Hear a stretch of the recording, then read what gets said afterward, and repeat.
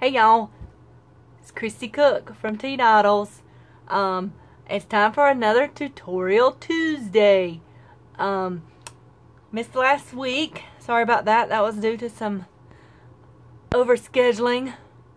Not juggling things as well as I should have. But I'm back today. And I'm going to talk to you today about how easy it is to make a drawstring bag. This is simple sewing. This is one of the simplest things you can sew, besides maybe a pillowcase or a pillow cover. I'm going to be using 2 fat quarters from my new fabric stash I got a few months ago. Last month. I got it last month. I've been waiting on it to come out. This is called Front Yard. It's by Sarah Watts, produced by Cotton and Steel. And I love mushrooms and gnomes, so I knew I had to have this fat quarter set. I hardly ever buy a whole fat quarter set because I usually don't like everything in there, but I knew I had to have this one. So, and now I know I need to have me a little project bag made out of it. So, I'm going to show you how easy it is to make a drawstring bag with 2 fat quarters, and I'm going to talk to you a little bit about how to decide how deep your bag is going to be, how tall it's going to be, how wide it's going to be. This is all based on how you cut the bag. Okay, so this is fairly simple. So we'll be showing you some instructions on where to sew at and some seam allowance information. I will try to show you me actually sewing it. We'll see how that works with the camera setup. So, but first thing I got to do, you'll notice that both of these, most fat quarters, and for those who don't know what a fat quarter is, think about a quarter, like half of this basically is a 1/4 yard of fabric. If it was full width, it would be 42 to 44 inches. So a fat quarter is 18 by 22 inches. That's based on the fact that most quilting fabrics are 44, sometimes 45. So a fat quarter is like they took a 1/4 yard of fabric and doubled it, so you'd have more surface area of fabric instead of just a narrow strip. That's why it's called a fat quarter. It's like they took this half of the 1/4 yard and moved it over here, but they just cut 18 by 22 inches pieces of fabric. But you will have a selvage on each end. One is this nice pretty wordy selvage, and one is just the regular dot looking selvage. So I'm going to want to cut those off before I start trimming it. I'm also going to want to iron this. So I'm going to do that. I'm going to iron it, and then I'll come back and show you how I cut it. Y'all don't want to see me ironing, so I'll be back in a moment. Okay, y'all. I'm back. I got my fabric all ironed. I'm ready to start cutting. First thing I'm going to do is put both my selvage edges on one side. So this is the selvage edge of this gnomey fabric. And then I will turn this around and lay this one right on top of it and line that up just like that. With pre-cuts, even though they are cut to the size just like any other fabric, as you can see, this is overlapping this a little bit. They're not always exactly the same size. There's just the way fabric works when you cut it. It never is perfect, especially after it's been moved around and ironed and all that stuff. So I'm just going to line it up as best I can with some lines, because I'm going to cut off this whole side with this selvage with my rotary cutter and ruler, which I should have had ready already. Okay, so I'm going to line this up right here. I'm going to use my rotary cutter. I'm going to cut this right off right here. Alright, that gets rid of both my selvage edges and part of a gnome. But it'll be okay. I got plenty of other gnomes. Okay? Make sure you close your rotary cutter. Those things are sharp. I know. My fingers know. So now at this point I need to decide what size I want this bag to be, because that's going to determine the height I want to be, is going to determine, and the width I want it to be is going to determine what size notches I put in the bottom. And the notches you put in the bottom or the top, well, it'll be the bottom of the bag either way, determine how deep the bag is, okay, how wide it's going to be. So if I put a 2-inch notch on each side, that means the bag's basically going to have a 4-inch depth minus seam allowances.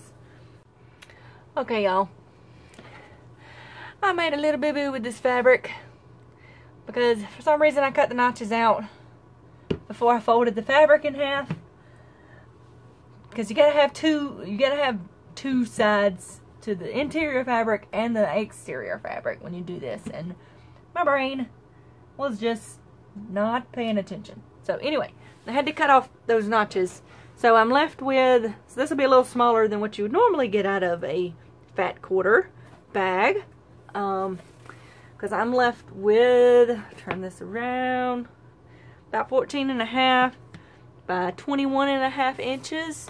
So, but I can still make that work. So now, something I should have mentioned in the beginning. I have this directional fabric, but to get my best bag, I need to turn this way, even if it was a full fat quarter, right? I need to turn this way, and I need to fold it in half, because that's going to give me the best bag size. Okay? If you don't like your things going sideways, maybe pick a print that doesn't do that, because my gnomes are going sideways too. I still think it's cute. I like it, so I'm going to go with that. If you want to use a directional print and you want things to go a certain way, you're going to have to buy a little more than you're going to have to buy more like half a yard of fabric, so you can get the full width of the fabric instead of a fat quarter, which is like half of a half. So, if that makes any sense. But anyway, so, and I am going to leave this fabric all just stacked like this. I'm going to get these tops as even as I can. I mean, there's some seams allowed in there. So, I talked a little bit before about the size of the notch in your bag, determining some of your bag shape, right? Now, I could just sew this and put a little thing up here and put my drawstring out, but I wouldn't have any depth to the bag whatsoever. It would still be a cute bag. It would still work to a certain extent, but you want to have a little depth to the bag. It is going to make it a little bit shorter and narrower, but you still have that depth, which is what gives a little more room in between the fabric in the bag. So, let's see.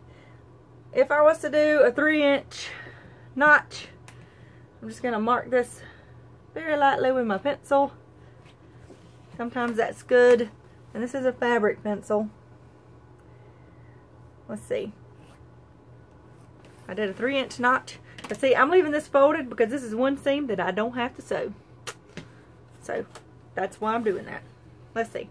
That would give me about an 8.5-inch bag by, it says 7.5-inch deep, but we're going to say 7 inches deep, because we're going to sew these two pieces together up at the top, so it's going to take away a little bit of the depth. So that'd be about what it is. And if you want to visualize that even more, you can fold this on that line you drew, so you can see what that looks like as more of a bag. Did I get? That's close enough. So basically, it would look something like this, right? So this is a small project bag, nothing big. But, let's see. I can still have some depth to this and not let it get shortened up so much by making a 2-inch notch instead of a 3-inch notch. So let's see what that looks like. 3 or 2. I just want to show you how just changing that can change the way your bag looks. Go. And there we go. So that looks just a wee bit bigger, right? And it'll have good depth. It'll have about 4 inches of depth. So I think I'm going to go with the 2-inch notch. So let's see. Let me make sure this is as lined up as it can be. Fairly even.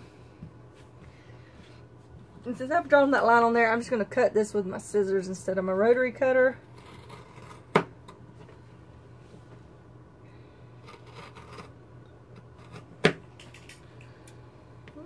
Get in there. Usually if I cut it with the rotary cutter, I cut too far in the corner. I don't want to do that. So, technically speaking, if you used a fat quarter to make this bag, yours will be slightly bigger because I had to cut off 3 inches of one side because I made my knots wrong and did them too early. So, so don't do that. If you learn anything from this video, don't do that. Don't cut, measure twice, cut once. That's what you should always do. Okay, so now we have our 2 sides. If we open them up, okay, it looks something like that, which is a little weird looking, but it'll make more sense when we sew it together. So if we fold this back together, move that to the side for now. Here we go. So now, normally when you cut these notches, you have, this is cut 2, but since I already have a folded edge, that's one less seam I have to have. A little more room in my bag. So I'm going to be sewing down these sides first. And I'll do that on both sides of this. So I'm going to go to the sewing machine. I know I said I would try to film it, but it's better if I leave my camera here for this one. I will bring my presser foot back to show you basically what I did, because I'm just going to use the edge of the presser foot to line up with this. And I will be back stitching at the beginning and back stitching at the end, okay? So that just holds a little better, okay? So I'm going to go sew that and I'll be right back. Alright, I'm back. I've got my sides sewed, both sides, you can see, and I just, the edge of my presser foot, which is on the side, I put my edge right across here and stitched. I didn't use a particular seam allowance. That is seam allowance. That is about 3/8 of an inch on my machine. So, you know, that you can do. I wouldn't do too much less than that. Maybe a quarter. I wouldn't do a 1/4 inch because that just doesn't give you a lot of room between the side and that. So I would do 3/8 to a 1/2 inch on a bag. So I wanted to show you on this one, I needed to leave an opening for the drawstring here. So I know that my stitch is 3/8, so I just came down an inch, put a mark 1/2 inch, because what I'm putting inside there is about 5/16, 1/4 inch. So I knew I needed at least a 1/2 inch opening. So I put that on both sides. See? I just put those marks there, and I back stitched, pulled some thread out, and kept on stitching, back stitch, kept on stitching, back stitch. So I back stitched at both ends of the fabric, and on each end of the opening that I left for the drawstring. Okay, so now we're gonna open. First thing I want to do is press open this seam. Okay, and I'm doing that because I don't want the edges of the seam to come in through my opening I left for the drawstring. Alright, so I'm just finger pressing right now. Finger pressing this open, and I will be pressing that open so that I can stitch around that little opening there to keep this from coming up and trying to come through there when I put my drawstring in there. Okay, so I can go ahead and sew this. This is my box corner. Now if you have a seam on the bottom as well and not just folded bits, you just align those seams. But otherwise, you just, let's turn this away. You just fold that right there at that corner and align all that. And this one's going to be a little bit wonky because I didn't have a seam on the other side. That gnome is looking at me. He's judging me. This tutorial is not showing you anything but what not to do sometimes. It's okay. So, because I don't have a seam there, I've got this weird little jog happening. But I can still finagle that in there. Alright, I'm going to have some little pleats at the side. Yeah, see that? But basically that's how you fold that corner up. I'm going to stitch right across here. I'm going to stitch at 3/8 and then I'm going to move my needle over.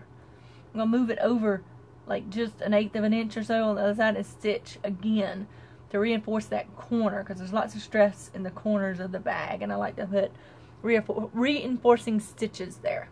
So I'm going to go stitch up the corners of these and then I'll be right back. Okay, I'm finally back with my bags.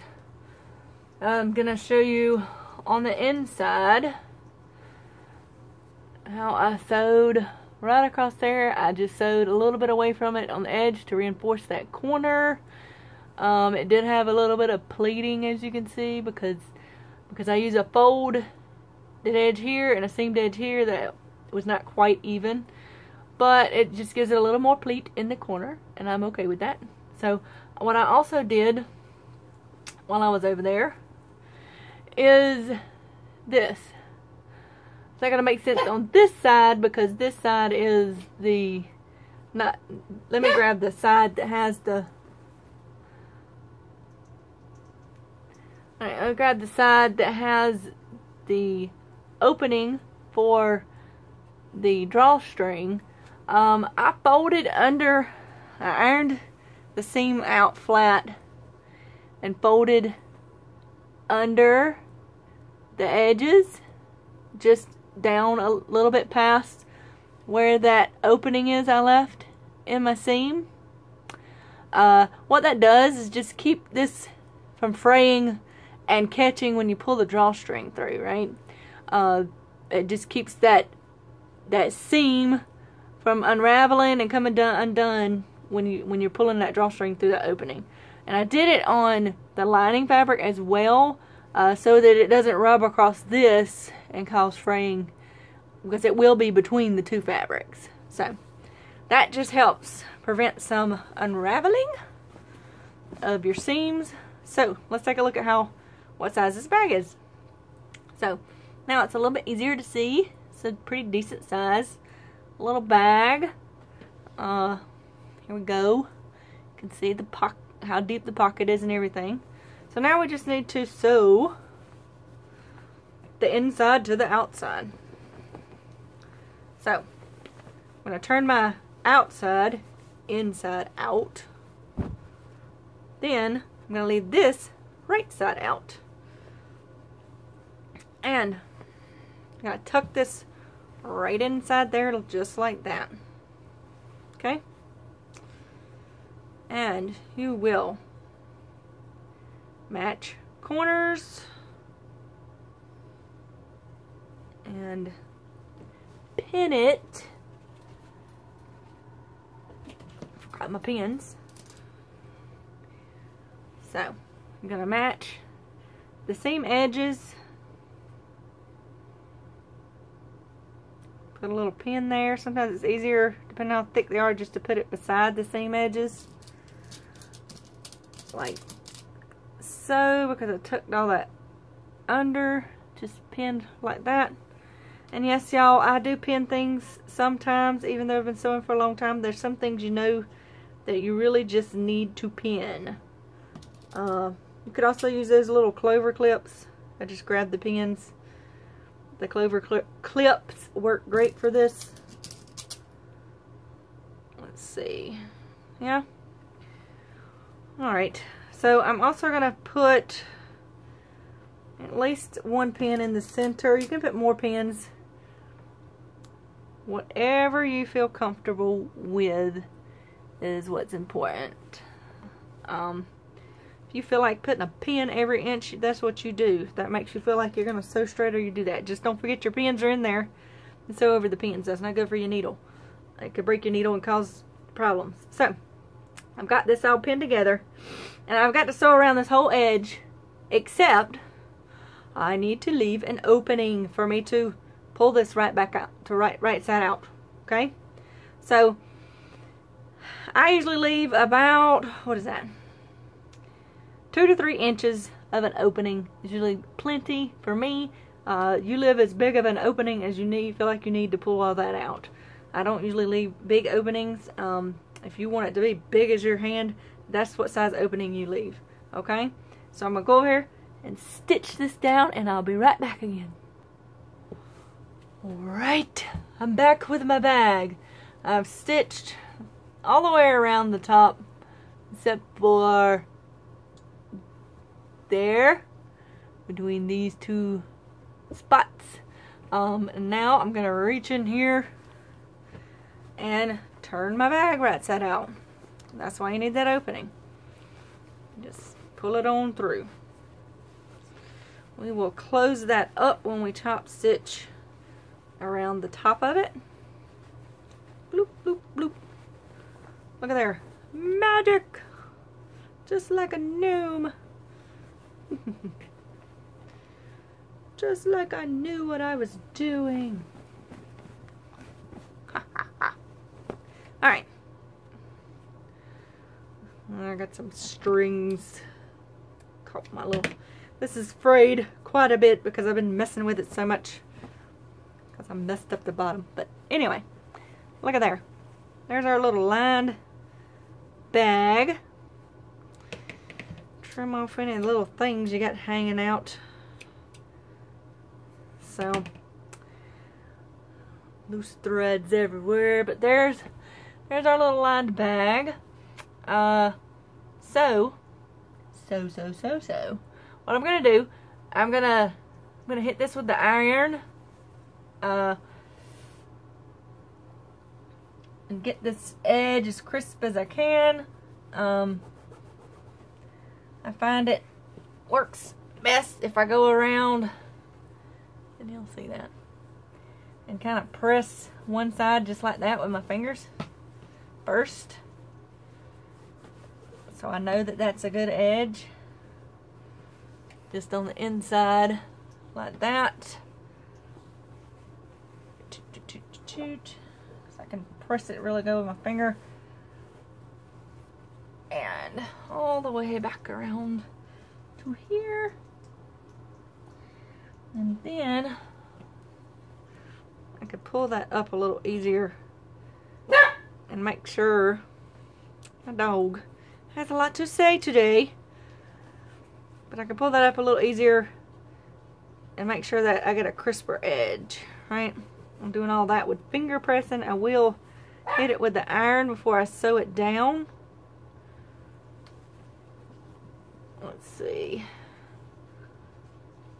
So,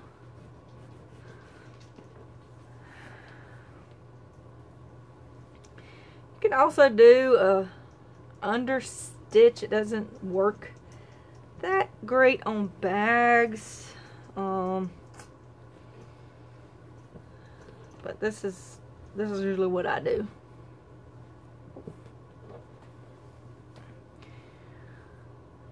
Yep, just finger pressing away. That's so much fun to watch, isn't it? Probably not, but anyway. So that's what I do to try to get that edge as even as possible.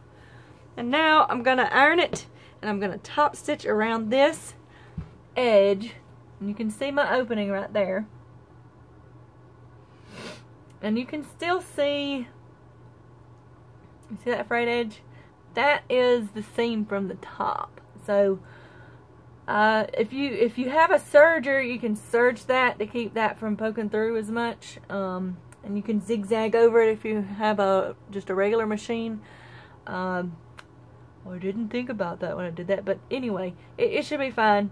I'm going to top stitch here, and then I'm going to stitch along this edge here where I put this, which I did not measure, but I'm going to stitch just up under the opening so that I have kind of a casing for my drawstring. So let me do that. I'll be back. Alright, the top edge of my bag is finished. Now it's time to put the drawstring in. You can see on this casing, the only thing I did was just pick a distance from the edge and go around, and it just kind of crosses over those stitches, which I like.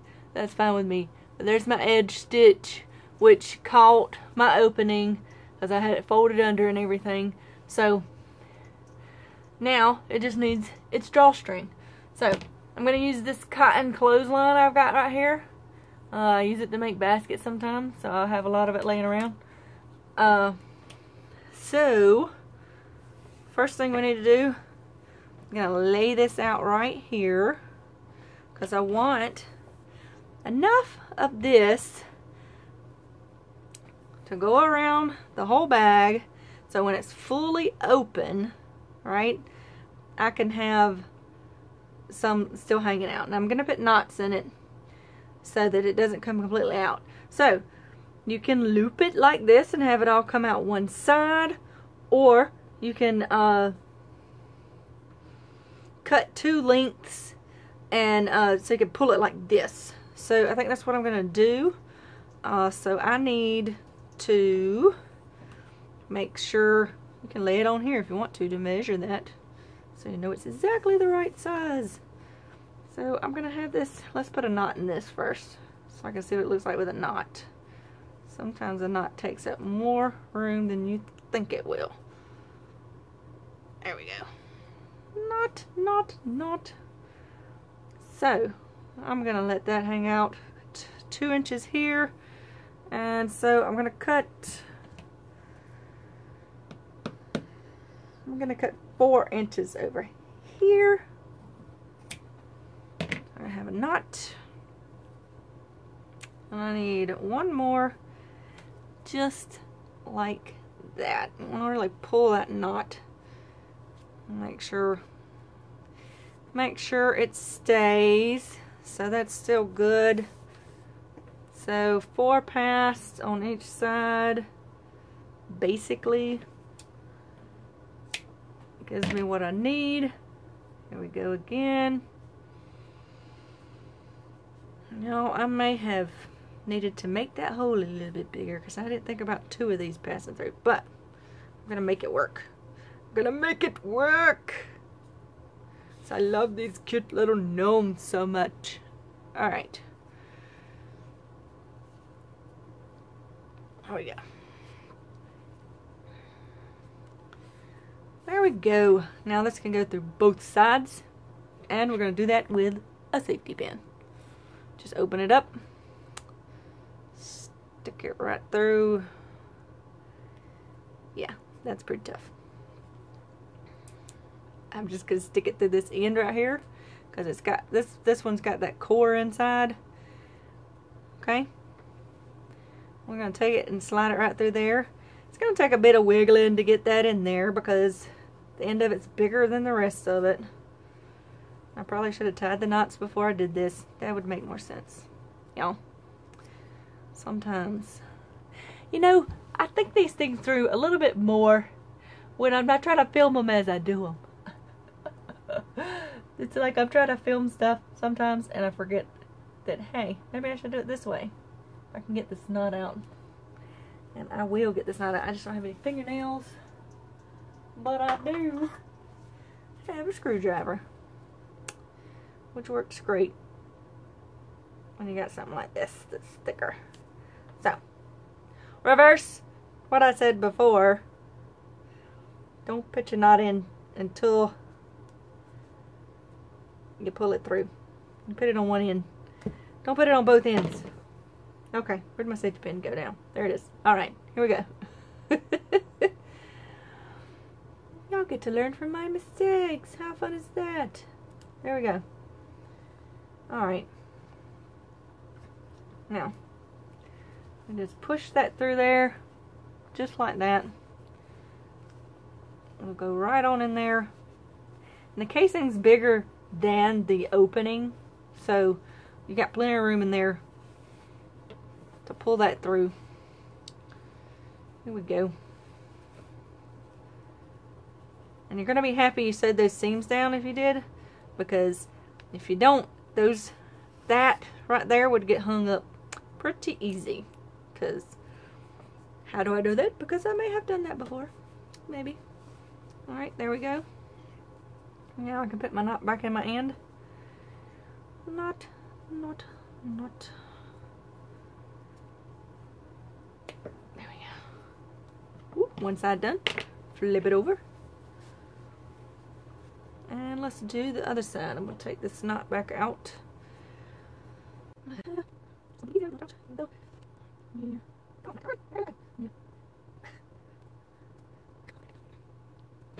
Alright, now let's put this in here, do this through the side. It's going to be a little bit tougher just because that other rope's in the way, but it'll still go in there. Just gotta squish it around some. Tell it who's boss. It helps to tuck those little frayed ends down in there as best you can. There we go. Alright. Push it on through, push it on through. And something to think about when you make these casings, make it sized by whatever you're putting in there for the drawstring. Make it bigger, okay? So if you have a 1/2 inch ribbon going through here, you're going to want at least 3/4 to an inch for your casing. It just makes it so much easier, and you will thank me, because it'll make it easier to pull through than if you make it too small. There's nothing worse than making your casing too small for the ribbon or whatever you want to use, and then it won't fit and you have to find something else or take the casing out, which is never fun. Alright, there we go. Now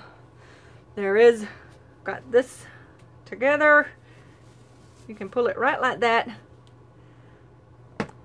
and there's drawstring bag, right? So if you find this too long to be hanging out, you can just well, you could put it together, but then it wouldn't open very well, but it's just gonna be longer when you have it closed. So there is the drawstring bag with all of my troubles that I had with this supposedly simple drawstring bag that I was trying to show y'all. It is very simple. If anything, I hope that you learned what not to do with your drawstring bag. So when I pulled this, because I didn't loop it around twice, I just pulled opposite ones, right? And then the knot draws it up. So that's how that works. And then when you get ready to open it, you pull the knots that are here and you just pull them out. Okay? So that's how that one works. So I know some of them, because this is so thick, some of them you can just pull like that, but you really have to have it looped. You would have to loop this around and then this around too, so you would need a much bigger casing for that. So for this, you just pull the opposite sides and you got a little project bag. Look, that is enough at least for a scarf or a hat. Not a huge project bag, but you can certainly use this tips I gave you to make whatever size project bag you would like. So I think that I'm gonna end that right here, and I hope y'all enjoyed this tutorial, because this video is gonna be really pieced together because I kept making mistakes. But maybe that's a good thing for new sewers to learn. Even someone who's been sewing as long as I have, y'all, I've been sewing for over 20 years, still makes mistakes. Yeah, so that's something to think about when you get ready to go sewing. Don't be scared to make mistakes, because I still do it. I still do it every time I sew, and I still sew, and I enjoy it. So I hope y'all enjoyed this video. If you liked it, give it a thumbs up. Thank you for all the subscribers and new subscribers. I'll be seeing y'all on Saturday for my wild card podcast. Blah, blah, blah, blah, blah. So, yeah. Y'all have a great Tuesday and rest of the week.